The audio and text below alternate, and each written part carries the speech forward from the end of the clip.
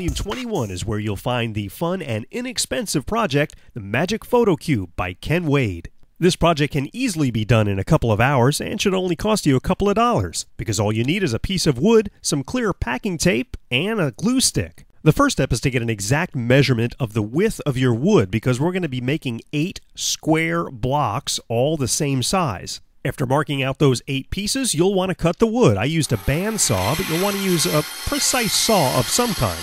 I also sanded each side of every block to try to make them as uniform as possible. After your 8 blocks are finished, you'll want to put them in the shape of a cube. Try to get them lined up as best as possible. In the article, Ken used black tape to show us exactly where our clear packing tape was going to go. You'll see it's on all sides of our cube except for the bottom. Then we'll remove each piece of black tape and replace that with our clear packing tape. You'll want to make sure it's on there really good, and then I used a sharp razor blade just to trim the tape. If you've taped it up right, you'll be able to open up this cube and form another cube showing 6 different sides. Now it's time to get our photos ready, so I used Photoshop and designed a template that was 2 3/4 square, imported the photos I wanted to use and pasted them in the square, and then printed out each photo. Now you'll need 12 to complete the Magic Photo Cube.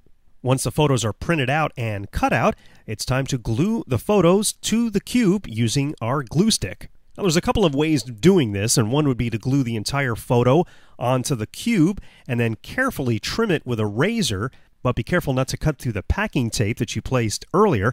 And the other way would be to cut the photo into 4 squares and then glue each square. Once you've glued the 6 photos on the one side of your Magic Photo Cube, you open the photo cube up and glue the other 6 photos on the other 6 sides. Now your Magic Photo Cube is complete. When it's opened up, it will reveal 6 different photos. After building this, I noticed it's very important for those blocks to be perfectly square to fit right. Mine were a little bit off, so I tried to sand them as best I could. So if I were to do this again, I would make sure the blocks were perfectly square, and then the photos would be pretty seamless. So that's how to make a Magic Photo Cube for under a couple of bucks. And we'll see you next time with another weekend project.